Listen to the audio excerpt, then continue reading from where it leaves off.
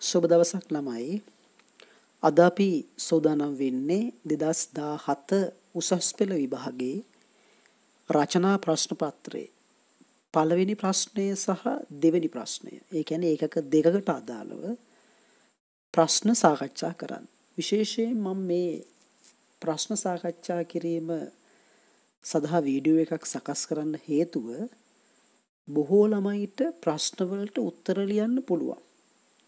හැබැයි අනුමත ලකුණු ප්‍රමාණය ලබා ගැනීමේදී ඒ ළමයි දක්වන අඩුපාඩු බොහොමයක් තියෙනවා. ඒ නිසා ඔබට අනුමත වෙච්ච ලකුණු ප්‍රමාණය නොලැබී ගියොත් ඔබට විශිෂ්ට ප්‍රතිඵලයකට ළඟා වෙන්න තියෙන හැකියාව අඩු වෙලා යනවා. ඒ නිසායි මේ වීඩියෝ එක ඔබ වෙනුවෙන් මේ කාල සීමාව තුළ සිදු කරන්නේ. මම බලාපොරොත්තු වෙනවා මේ වීඩියෝ එක අවසානයේ ඔබ ලියන්න හිටපු ගන්න හිටපු ලකුණු ප්‍රමාණයට වඩා වැඩි ලකුණු ප්‍රමාණයක් මේ වීඩියෝ එකේ ප්‍රතිඵලයක් ලෙස ඔබට ලැබෙයි කියලා. ඒ නිසා සාවධානව අවසානයේ තෙක් මේක නරඹන්න. ඒ වගේමයි ඔබගේ යාළුවන්ටත් මේක බෙදා හැරීමක් කරන්න. හරි. අපි එහෙනම් ආරම්භ කරමු. 2017 විභාගයේ පළවෙනි ප්‍රශ්නය ආපු ආකාරය.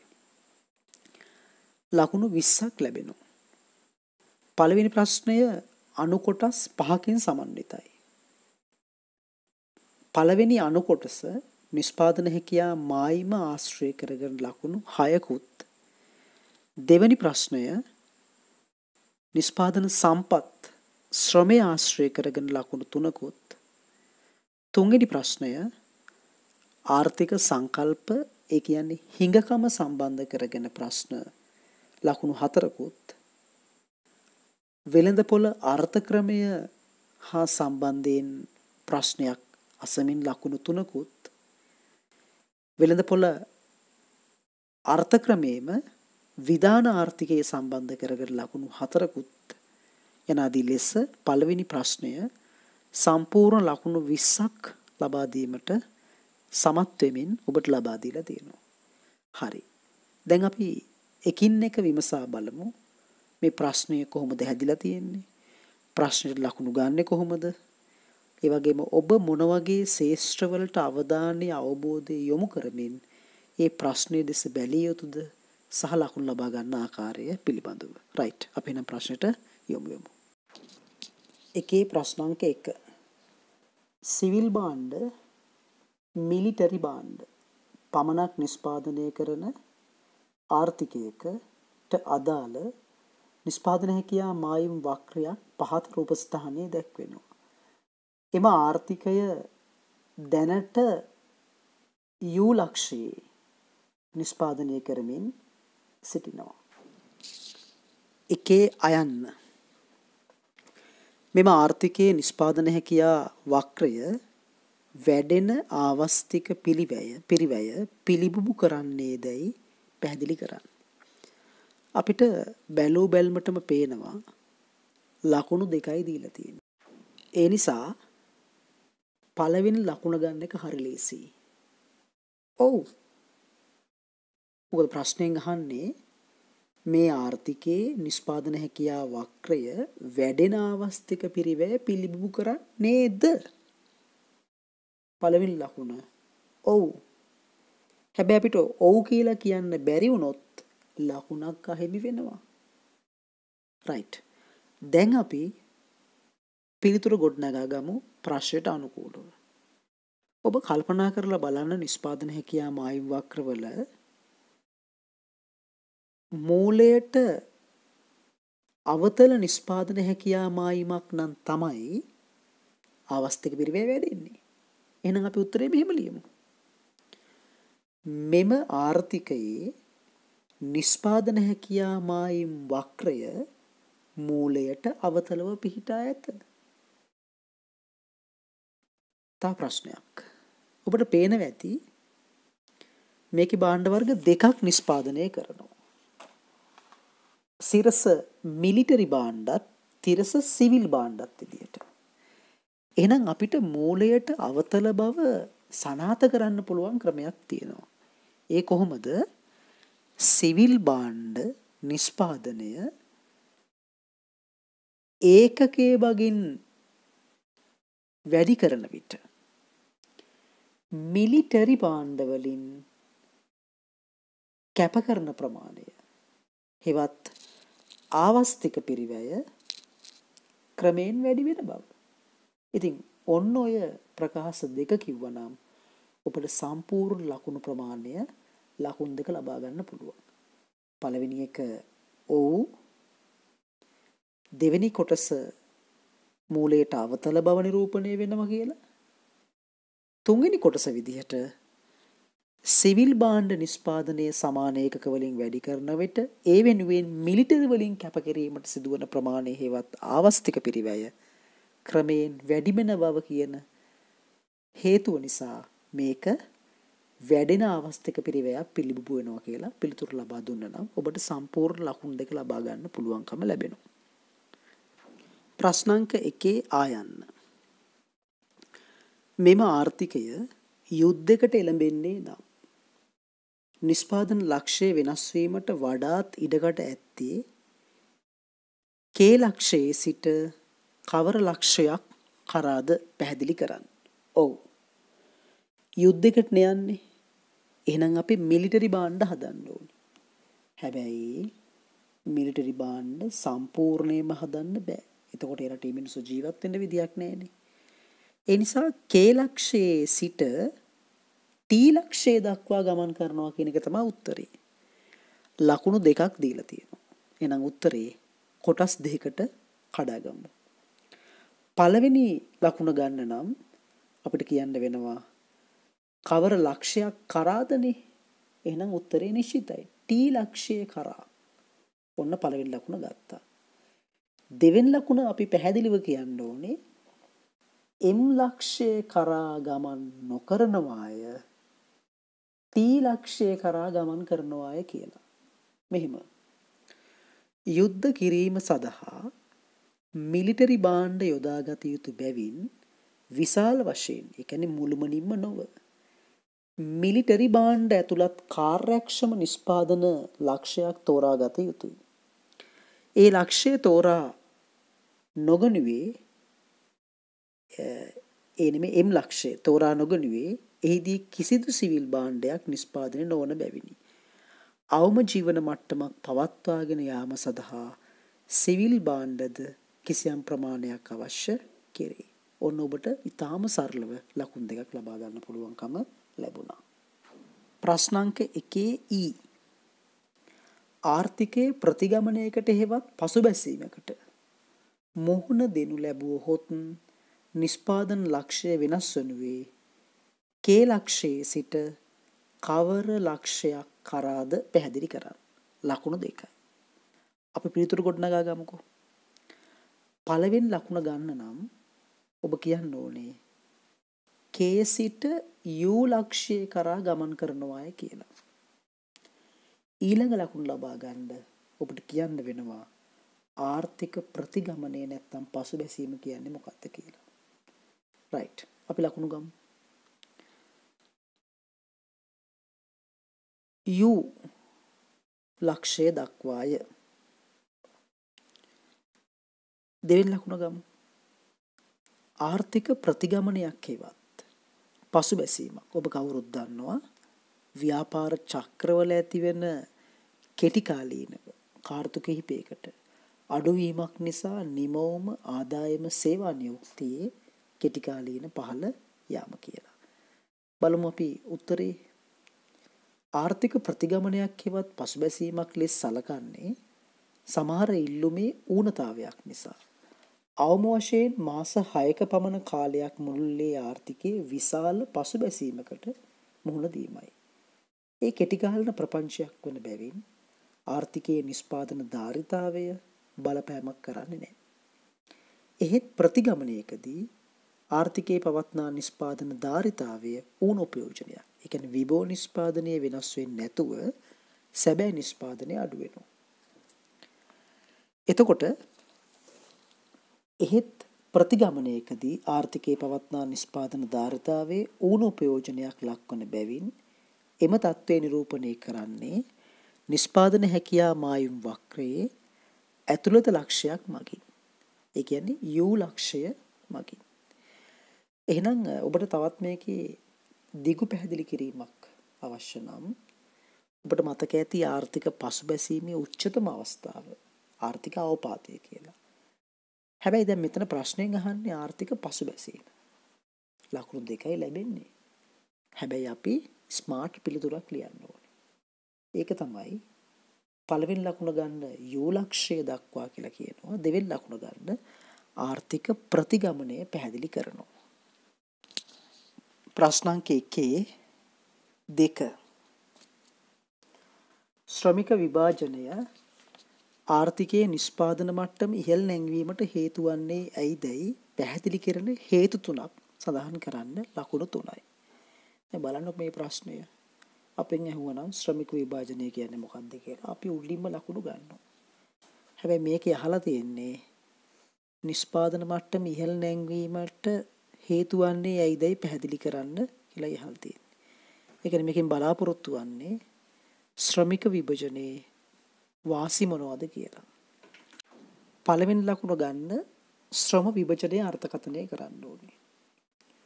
ශ්‍රම විභජනය යනු භාණ්ඩ හා සේවා නිෂ්පාදන ක්‍රියාවලිය තුල ඔබ දන්නවා මේ වචන ලියන්න ඕනේ.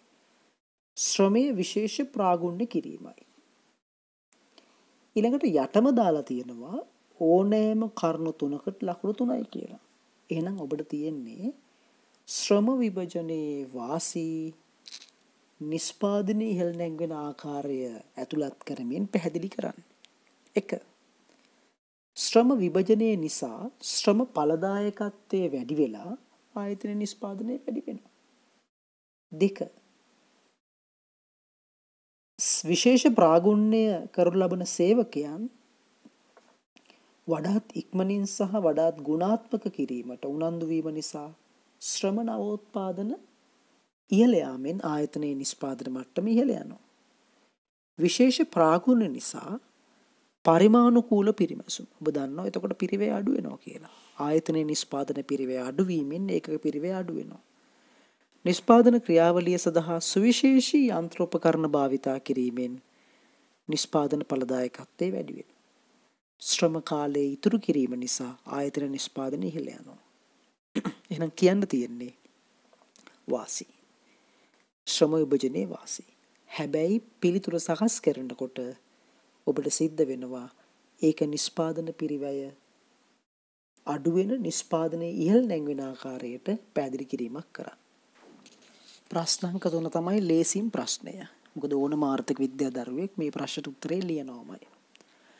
හිඟකම පිළිබඳ සංකල්පය නිෂ්පාදන හැකියා මායිම් වක්‍රයක් ආධාර කරගනිමින් පැහැදිලි කරන්න. පුතා මේ ප්‍රශ්නය ලකුණු ගන්න එක තමයි අභියෝගය.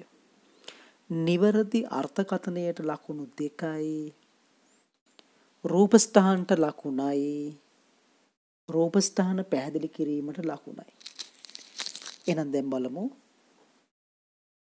පිළිතුරු මොකද්ද හිඟකම කියන්නේ ලකුණු 2ක් ගමු.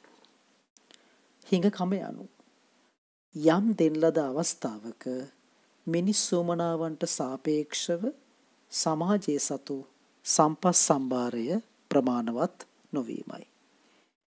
ඊට පස්සේ නිවැරදි නිෂ්පාදන හැකියා මායිම් රූපස්ථාන ඇඳලා තියෙන්න ඕනේ. එහෙම ඇඳලා ඔය මම ඇඳලා තියෙන විදිහට නිෂ්පාදන මූලයට අවතල නිෂ්පාදන හැකියා මායිමක් අඳින්න ඕනේ වගේම A B C D කියලා ලක්ෂ 4ක් ලකුණු කරලා තියෙනවා. ඔබ පිළිතුරු ලියනකොට පැහැදිලිව ලියන්න BCD පවත්නා සම්පත් සම්භාරය යටතේ අත්කරගත හැකි වන අතර ඒ පවත්නා සම්පත් සම්භාරයෙන් අත්කරගත නොහැකි භාණ්ඩ සංයෝගයයි. එහෙනම් නිෂ්පාදන හැකියා මායිමින් හිඟකම් පෙන්වන්නේ දකුණින් පිහිටි අත්කරගත නොහැකි ඒ ලක්ෂයේ මගින් බව නිවැරදිව ලියන්න.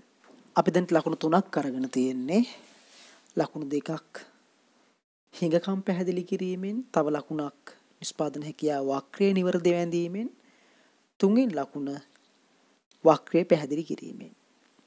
නිෂ්පාදන හැකියා මායිම් වක්‍රයක් පෙන්눔 කරනුවේ යම් දෙන ලද අවස්ථාවක ආර්ථිකයේ පවත්නා සම්පත් සම්භාරය පවත්නා තාක්ෂණය යටතේ කාර්යක්ෂම ලෙස උපයෝජනය කරනු ලැබුවහොත් අත්කරගත හැකි උපරිම භාණ්ඩ ප්‍රමාණයන් වෙනවා. මේ රූපස්ථානයේ B C D වැනි ලක්ෂයන් අත්කරගත හැකි ලක්ෂයන් වෙනවා. නිෂ්පාදන හැකියා මායිම් වක්‍රයෙන් දකුණින් පිහිටි ඒ ලක්ෂය වැනි සංයෝග ලක්ෂයක් මේ අවස්ථාවේදී අත්කරගත හැකි නොවේ. ඒ ලක්ෂය මිනිස් උවමනා පෙන්눔 කරනු ලබන භාණ්ඩ සංයෝගයක් වශයෙන් සලකනු ලැබුවහොත් පවත්නා සම්පත් සම්භාරය හා තාක්ෂණය යටතේ එම ලක්ෂයෙහි නිෂ්පාදනයක් කිරීමට ආර්ථිකයට හැකියාවක් නැත. මේ අන්දමින් නිෂ්පාදන හැකියා මායිම් වක්‍රයට පිටතින් පිහිටි අත්කරගත නොහැකි භාණ්ඩ සංයෝගයේ දැක්වෙන ලක්ෂයක් හිඟකම නිරූපණය කරයි කියලා පිළිතුරු අවසන් කරන්න. ප්‍රශ්න අංක 4. වෙළඳපොළ ආර්ථිකයක මිල ගණන් කවර කාර්යයන් ඉටු කරනු ලැබේද? ඒක නම් හැමෝම දන්නවා. සා සංඥා සලාක සානුබල සැපීම. ලකුණු 3ක් නිසා ඔබට මේකේ තියෙන්නේ අදාළ කාර්යයන් 3 පැහැදිලි කිරීම පමණයි. බලමු අපි එහෙනම් පළවෙනි කාර්ය සංඥා සැපීමේ කාර්යය. ඒක ලියන්න ඕනේ මිල තොරතුරු තීරණ ගන්නන්ට ලබා දෙනවා කියලා.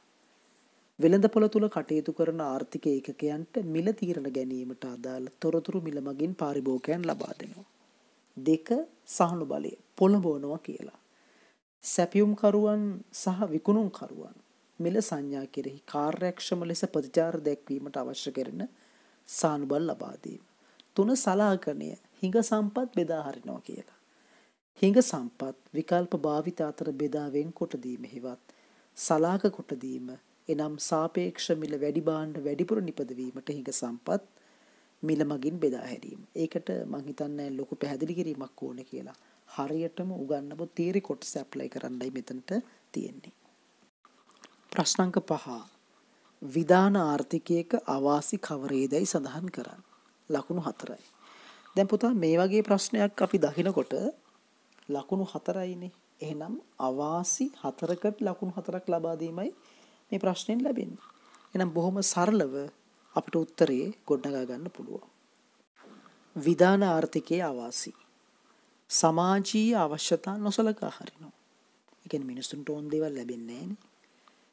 පාරිභෝගික ස්වාධිපත්‍ය සහ තේරීමේ නිදහස අහිමි වෙනවා. ඒ වගේම සම්පත් දේපල පිළිබඳ පෞද්ගලික හිමිකමට ඉඩක් නොමැති නිසා වෙහෙසී වැඩ කරන්න සිද්ධ වෙනවා. ශ්‍රමය විතරයි මිනිසුන්ට හිමි කියව බව. ඒ වගේම සානුබල නැති නිසා නව්‍යතාවයන් නැති වෙන්නේත් නැහැ. තරංගයක් නැහැ. එතකොට එතන අකාර්යක්ෂමයි. මිල පාලනයක් කරලා තියෙනකොට කළු කඩ මිල පෝලිං ක්‍රම අපිට දක්නට ලැබෙනවා. ආර්ථිකයේ සම්බන්ධීකරණය කරනකොට කළමනාකරන ගැටලු ඇති වෙනවා. නිලධාරී වාදයක් ඉස්මතු වෙනවා. ආර්ථික වෘද්ධිය මන්දගාමී වෙනවා. එක් කරුණකට ලකුණු බැගින් නිවැරදි කරුණු 4කට ලකුණු 4ක් හිමි වෙනවා. ප්‍රශ්න අංක 2. ඉස්සර දෙවන ඒකකයේ කියන්නේ දැන් පාඩම් දෙකක එකතුවක් ඉස්සර තනි පාඩමක් වෙලා. ඒ කියන්නේ වෙළඳපොළට රජයේ සිදු කරන මැදිහත් වීම දක්වාම දෙවනි ප්‍රශ්නයේ ලෙස අපෙන් අහනවා. ලකුණු 20ක් දෙවනි ප්‍රශ්නට ලැබෙනවා. බලමු 2017 උසස් පෙළ විභාගයේ දෙවනි ප්‍රශ්නයේ ප්‍රශ්නාංක 1 මොකක්ද කියලා. කිසියම් භාණ්ඩයක ඉල්ලුම කෙරෙහි බලපෑ හැකි එම භාණ්ඩයේ මිල හැර අනසාධක සඳහන් කරන්න. ලකුණු 3යි. පුදුම ලේසි. මට උත්තරේ කියන්න දෙයක්වත් නැහැ. මිල හැර අනසාධක සම්බන්ධ භාණ්ඩ මිල ගණන් පාරිභෝගික ආදායම රුචිය අනාගත අපේක්ෂාව ගණන් කරුවන් සංඛ්‍යාව වෙනස් සාධක ඊට අමතරව ප්‍රචාරණයේ බදු අය කර ගැනීමේ මට්ටම් පවා මේකට අපිට එකතු කරගන්න පුළුවන්. ප්‍රශ්නාංක 2. ඉල්ලුම වෙනස් වීම හා ඉල්ලුම් කරන ප්‍රමාණය වෙනස් වීම අතර වෙනස් දක්වන්න. ලකුණු 4යි. දැන් මේකත් ඒ වගේම ලේසි. ඔබ දන්නවා ඔය රූප ස්ථානයේ දැක්වෙන විදිහට ඉල්ලුම තීරණය කරන සාධක 7ක් තියෙනවා. මිල නිසා ඇතිවෙන වෙනසට කියන්නේ ඉල්ලුම් ප්‍රමාණය වෙනස් වීම කියලා. මිල හැර අනුසාධක නිසා ඇතිවෙන වෙනසට කියන්නේ ඉල්ලුම වෙනස් වීම කියලා. එහෙනම් මේකින් අහන්නේ ඉල්ලුම සහ ඉල්ලුම් ප්‍රමාණය අතර වෙනස. මුලින්ම බලමු ඉල්ලුම වෙනස් වීම කියන්නේ මොකක්ද කියලා. ඉල්ලුම වෙනස් වීම යන්නේ අදහස් කරන්නේ ඉල්ලුම් වක්‍රයේ මුළුමනින්ම විතැන්වීමක්. එනම් සෑම මිලකදීම මිලට ගන්න ප්‍රමාණය වෙනස් වීමක්. ඔබට මේකට අතිරේකව ලියන්න පුළුවන් ඉල්ලුම් වක්‍රය විතැන් වෙන සාධක 6. PN Y T EX NO කියන සාධක. ඊළඟට ඉල්ලුම් කරන ප්‍රමාණය වෙනස් වීම කියන්නේ ඉල්ලුම් වක්‍රයේ මත එක් ලක්ෂයක මත තවත් ලක්ෂයක් කරා ගමන් කරන විට ඉල්ලුම් කරන ප්‍රමාණයේ සිදුවන වෙනස් වීමයි. ඉල්ලුම් වක්‍රයේ එක් ලක්ෂයන් පෙන්눔 කරනුවේ කිසියම් නිශ්චිත මිලකදී ඉල්ලුම් කරනු ලබන නිශ්චිත ප්‍රමාණයකි. මේ අනුව විවිධ ලක්ෂයන් පෙන්눔 කරනුවේ ඉල්ලුම් කරන ප්‍රමාණය වෙනස් වීමයි. තව වැඩිදුර ලියන්න පුළුවන් ඔබට ඉල්ලුම් ප්‍රමාණය වෙනස් වීමට බලපාන්නේ සලකා බලන භාණ්ඩයේ මිල කියලා. එතකොට නිවැරදි පිළිතුරට ඉල්ලුම් ප්‍රමාණය වෙනස් වීමට ලකුණු 2යි ඉල්ලුම් වෙනස් වීමට ලකුණු 2යි ඔබට රූප ස්ථාන අඳින්න පුළුවන් නම් තවත් මේක හොඳයි. ප්‍රශ්නාංක 3 සැපයුම් නීතිය නිර්වචනය කොට ඒ කෙරෙහි බලපාන හේතු පැහැදිලි කරන්න. 2017 මේ ප්‍රශ්නයත් හරිම ලේසියි. ඔබ දන්නවා මිලත් සැපයුම් ප්‍රමාණයත් අතර තියෙන අනුලෝම සම්බන්ධය තමයි සැපයුම් නීතිය කියන්නේ. ඔය රූප ස්ථානයේ දක්වලා තියෙන විදියට. ඒකට හේතු 2යි. වැඩි වෙන ආවස්තික පිරිවැය නීතිය හා සැපයුම් කරුගේ කැමැත්ත හිවත් ලාභය. බලමු අපි උත්තරේ. මුලින්ම ලියන්න ඕනේ සැපයුම් නීතිය කියන්නේ මොකක්ද කියලා. ඒකට අපිට ලකුණු 2ක් ලැබෙනවා. අනිකුත් කරුණු නොවෙනස්ව තිබියදී මිල ඉහළ යන විට වැඩි ප්‍රමාණයක් සපයුම් ලබන අතර මිල පහළ බසින විට අඩු ප්‍රමාණයක් සපයනු ලැබෙනවා. විකල්ප පිළිතුරු අනෙකුත් කරුණු නොවෙනස්ව තිබියදී වෙළඳපොළ මිල සහ සපයන ප්‍රමාණය අතර අනුලෝම සම්බන්ධයක් පැවතී. ලකුණු 2යි. ඊළඟ ලකුණු 2 ගමු.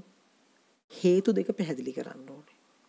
නිෂ්පාදන ධාරිතාවයේ සහ යෙදවුම් මිල නොවෙනස්ව තිබියදී නිෂ්පාදනය කරන ඒකක ප්‍රමාණය වැඩි කරන විට ආන්තික පිරිවැය ඉහළයයි. වැඩි වෙන ආවස්තික පිරිවැය නීතිය නමින් හඳුන්වන්නේද මේ අදහසයි.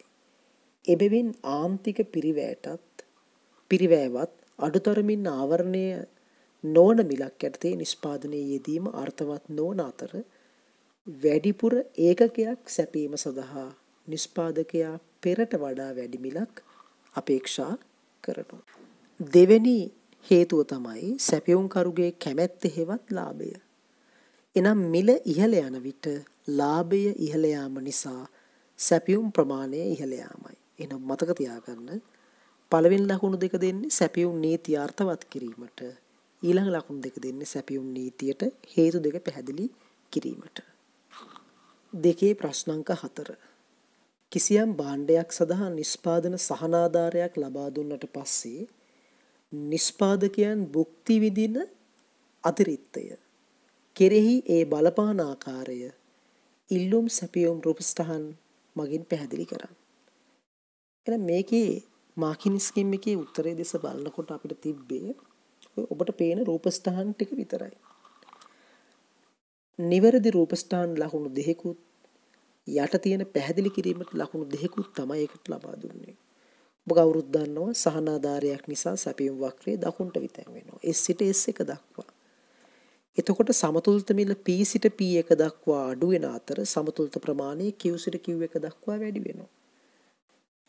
Q1 සිට ඉහළට ගියාම E1 ඉහළ වක්‍රයේ S වක්‍රයේ ගැටෙන සිරස් දුර සහනාධාරය.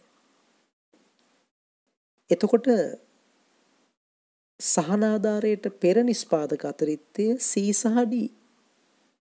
සහනාධාරයෙන් පස්සේ නිෂ්පාදක අතිරික්තය C D වලට අමතරව BF කියන කොටසත් එකතු වෙනවා. ඒ නිසා සහන ආධාරය නිසා පෙර තිබ්බ CD ප්‍රමාණයට වඩා BF ප්‍රමාණයක් එකතු වීමෙන් නිෂ්පාදක අතිරික්තය වැඩිවීමක් තියෙනවා කියලා රූපස්ථාන ආශ්‍රයෙන් පැහැදිලි කරා නම් ඔබට මේකට ලකුණු ප්‍රමාණය සම්පූර්ණයෙන් ගන්න පුළුවන් වෙනවා. ප්‍රශ්නාංක 2 අවසන් ප්‍රශ්නය 5. අත්‍යවශ්‍ය පාරිභෝගික භාණ්ඩයක් සඳහා රජය විසින් උපරිම මිලක් පැනවීමේ ආර්ථික ප්‍රතිපාක කවරේද? ඔබට මේකට උත්තර ලියනකොට ලකුණු 5ක් ලැබෙනවා. ඒ නිසා රූපස්ථානං අත්‍යවශ්‍යයි. ඔය පේන රූපස්ථානක් ඇන්දනම් පරීක්ෂකවරයාට රූපය හරහා ලොකු සංඥාවක් ලැබෙනවා ඔබ මේක දන්නවා කියලා. සමතුලිත මිල රුපියල් 30යි ඊට යට P1 නැත්නම් රුපියල් 20 වගේ මිලක් ලකුණු කරලා ඒක උපරිම මිලක් ලෙස ලකුණු කරා නම් ඒ ඇති වෙන ગેප් එක අදීල්ලුමත් රුපියල් 40 කළු කඩ මිලක් සටහන් කරා නම් ඔබට පළවෙනි ලකුණු දෙක ලබා ගන්න එක පහසුවක් වෙනවා. ඊටු ටික ආර්ථික ප්‍රතිපාක. තව ලකුණු 3යි තියෙන්නේ. අදීල්ලුමක් ඇති වෙනවා කියලා ලියන්න ඕනේ. කළු කඩ මිලක් ඇති වෙනවා. ඒ වගේම සලාකන ක්‍රමය නිසා අල්ලස, පෝලිම, වෙන භාණ්ඩ සමග සම්බන්ධ කිරීම, කළු කඩ මිල වගේ සලාකන මාධ්‍ය බිහි වෙනවා කියලා ලියන්න ඕනේ. නිෂ්පාදක අතිරික්තය අඩු වෙලා පාරිභෝගික අතිරික්තය වැඩි වීම නිසා සම්පත් බෙදා හැරීම අකාර්යක්ෂම වීමෙන් සුබ සාධනයේ බිඳ වැටෙනවා කියලා කියන්නත් ඕනේ. නිෂ්පාදකයන්ගේ ආදායම අඩුවීම නිසා එම ශේෂ්ත්‍රයේ ආයෝජනය අඩු වෙන බවත් උපරිම මිලෙහි අනිසි ප්‍රතිපාක ඉවත් කිරීමට රජයට අමතර පිරිවැයක් දරන්න සිද්ධ වෙනවා.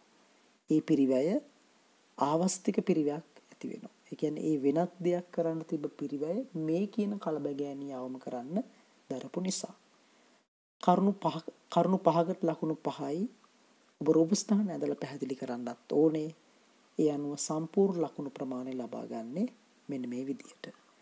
එහෙනම් පුතාලා මං හිතන්නේ ඔයාලට පැහැදිලි ඇති කොහොමද ලකුණු ගන්න කියලා. අවසන් වෙනත් එක් මේක බලපු ඕගොල්ලන්ට බොහොම ශක්තිමත් පිරිසක්. මොකද දැනත් සමහරක් පිළිතුරු ඔබ මේක බලන් හිටියා. ඒ කියන්නේ ඔබට පුදුම කුතුහලයක් ඔබට තියෙනවා ලකුණු ලබා ගැනීම සහ විශ්වවිද්‍යාලය යාමේ ආරම්භ සඳහා. ඔබට ජය වේවා කියලා ප්‍රාර්ථනා කරනවා.